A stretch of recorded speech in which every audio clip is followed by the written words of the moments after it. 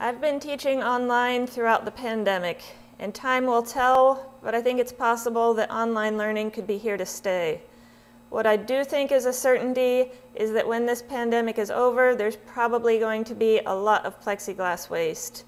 And I'm giving you a tour of my virtual classroom today because I have utilized a piece of acrylic glass to make a low-cost lightboard. So today I'm going to be showing you an overview of how to make this and giving you a tour of my virtual classroom. So this video is how to make a low-cost lightboard.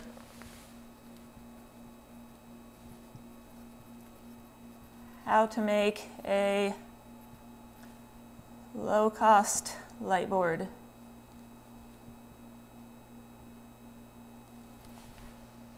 So my basic setup is that I am standing in front of a piece of acrylic glass, writing on it, and on the other side there's a camera pointed at me.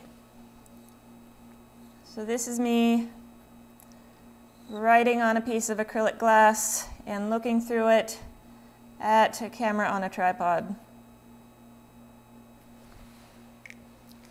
The basic components that you need for this would be either acrylic glass or normal glass. So acrylic, glass, or glass. You also need LED strip lights. LED strip lights. I have LED strip lights around the perimeter of my acrylic glass pointed inward. These are necessary to light up the text. So this is the reason it's a lightboard. I have light around my acrylic glass. If I turn this light off, you can see that the text doesn't show up very well at all.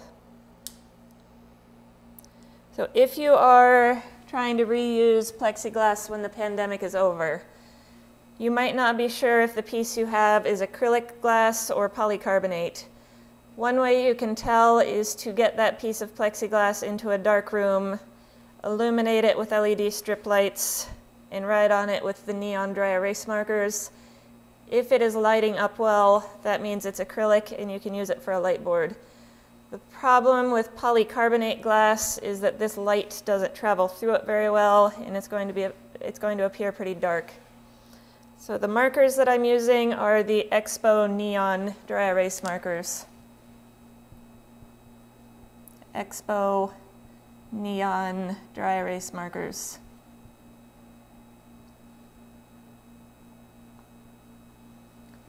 Sometimes they're called window markers. But if I use a normal blue dry erase marker, it doesn't show up very well. So I'm writing the word blue with a normal blue dry erase marker. You do need neon dry erase markers for this to really show up and pop. I also have black muslin fabric behind me, just cheap black photographic backdrop. So black muslin fabric.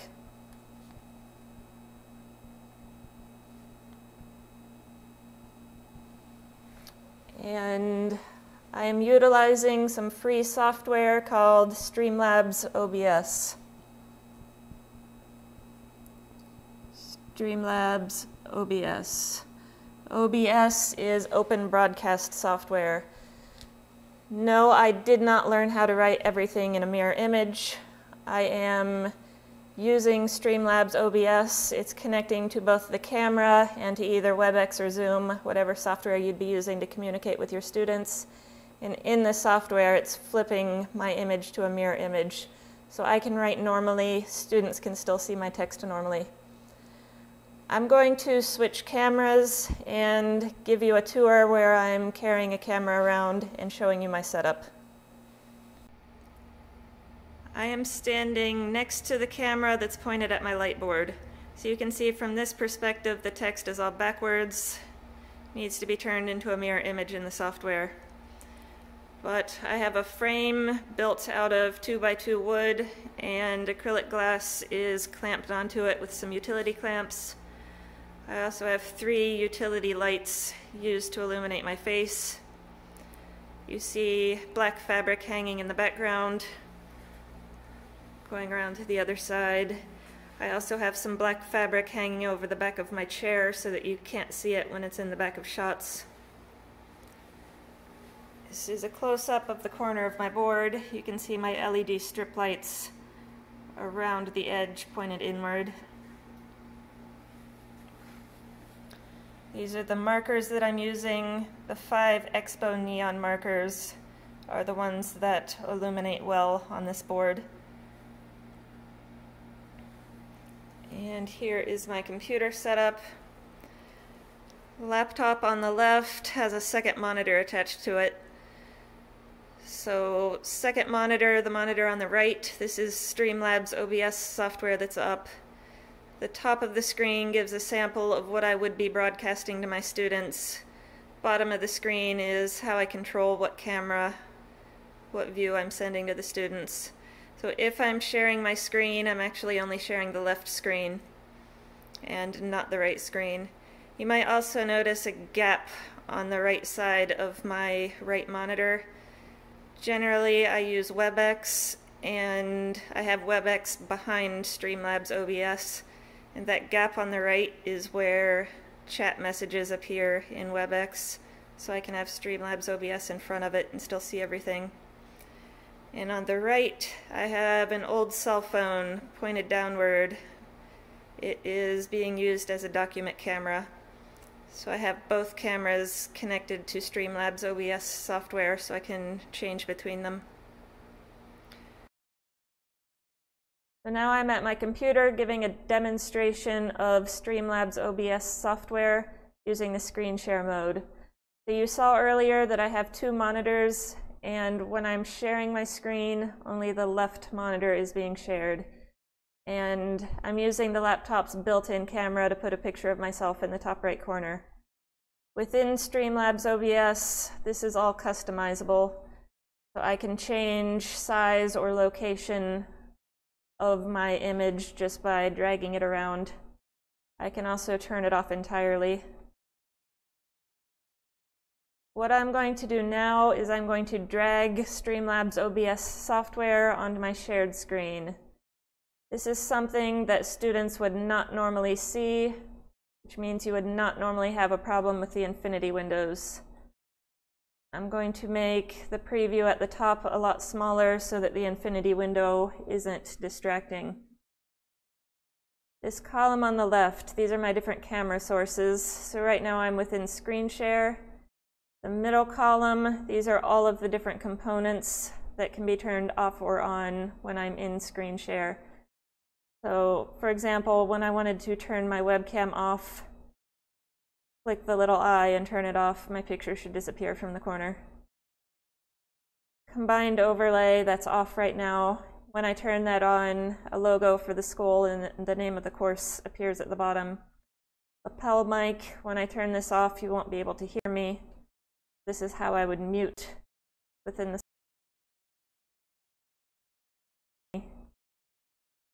desktop audio output. Say I want to show a YouTube video to my class, turning this off or on controls whether or not I'm sending students the audio that's coming out of my computer speakers. And these 2, PowerPoint and laptop screen. If I didn't want to share everything on my screen and instead just wanted to share PowerPoint, I could turn PowerPoint on and laptop screen off. But any of these sources, just by clicking something on the left column, I can change cameras. So starting soon, this is, the default is just a message, class is starting soon. My microphone is automatically off, and I can change the text, maybe making announcements for the day. Lightboard, if I click here, it would switch cameras and show my Lightboard. Screen share is where I am now.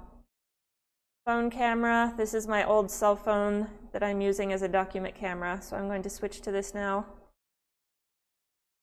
So I teach chemistry. Sometimes I might want to show molecular models.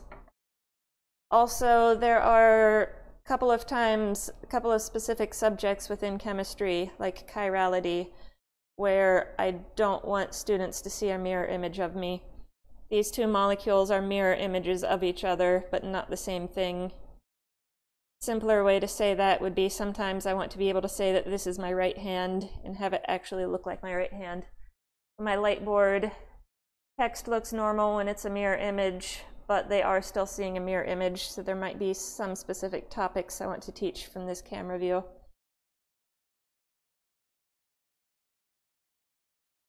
And going back to my shared screen, other options I have, periodic table, that would just show an image of the periodic table as my shared screen. I teach chemistry. 5-minute break. This is not something I have made use of, but it's a timer that counts down from 5 minutes. Offline, this is similar setup to my starting screen. It's just a message that says class has ended and turns my microphone off. So next I am going to go back to my Lightboard and talk a little bit more about my Lightboard. Overall, I love using this Lightboard for online teaching.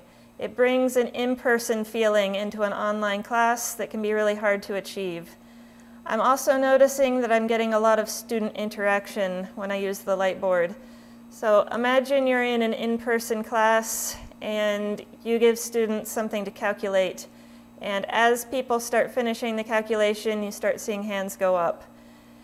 Once you call on someone who has the right answer, you don't necessarily get feedback from the entire class. But here, if I've instructed students to send their answer through private chat on WebEx or Zoom, then I'm getting pretty much everyone trying to answer these questions. This is eliminating that embarrassment or apprehension that some students have about not wanting to get an answer wrong in front of a lot of people. They have the ability to only send their answer to me. So I am seeing virtually everyone answer example problems in class, and I do really like that aspect of it. My hope is that when the pandemic is over, people can reuse acrylic glass. You might need to be kind of picky about the pieces of acrylic glass you're using. What I have is 1/10 of an inch thick, cheap acrylic glass. Nothing special about it. I do notice that there are a couple of imperfections in the acrylic glass. In the middle of this circle, you see a spot that's lit up all the time. That is a little bubble in the acrylic glass.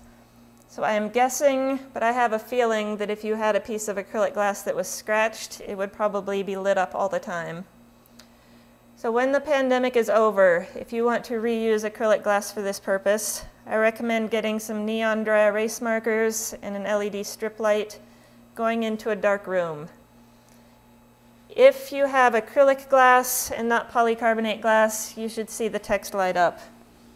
If you have polycarbonate glass, the LED strip lights won't travel very far into the glass and the text will be dark. That would be how you know that it's a piece of plexiglass you can't use.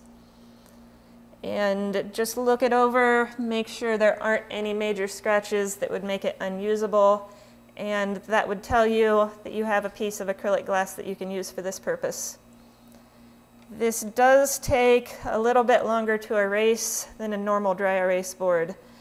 I think it has to do with the neon dry erase markers, because this is true of normal glass. I used neon dry erase markers on a window in my house, and it was just as hard to erase as on the acrylic glass. So, for example, if I'm using a microfiber cloth, this is what I just did is how I would normally erase a normal dry erase board. I have to push a little harder. So it takes maybe an extra 25% longer to erase. I also have the option of Windex and a paper towel. It doesn't take very much Windex at all, just make it moist. At first it will smear, but a second pass with microfiber cloth it looks nice. So rather than making my students watch me erase the board that does take a little bit longer, I generally have a PowerPoint presentation that coincides with my lectures. So when it comes time for me to erase, I will switch to PowerPoint. It has example problems, and they start answering in chat, working on problems and answering them while I'm erasing. So once I finish a certain topic, They are working on an example problem while I'm erasing, so they do not actually need to spend the time watching me erase. But as you can see, this does take a little bit longer than a standard dry erase board. Overall, I still highly recommend it and hope that people come up with other good uses for plexiglass when the pandemic is over. You've reached the bonus section of this video called Purposeful Outtakes. So when I was building the Lightboard, it took a lot of attention to detail to get the video quality to be good. And right now I've changed some of those details to show you how it takes away from the quality of the video. First, don't wear clothes with text. Students are going to be seeing a mirror image, so if you are wearing something with text, it's going to look mirror imaged when the text looks normal. It's probably distracting. Don't wear clothes with text.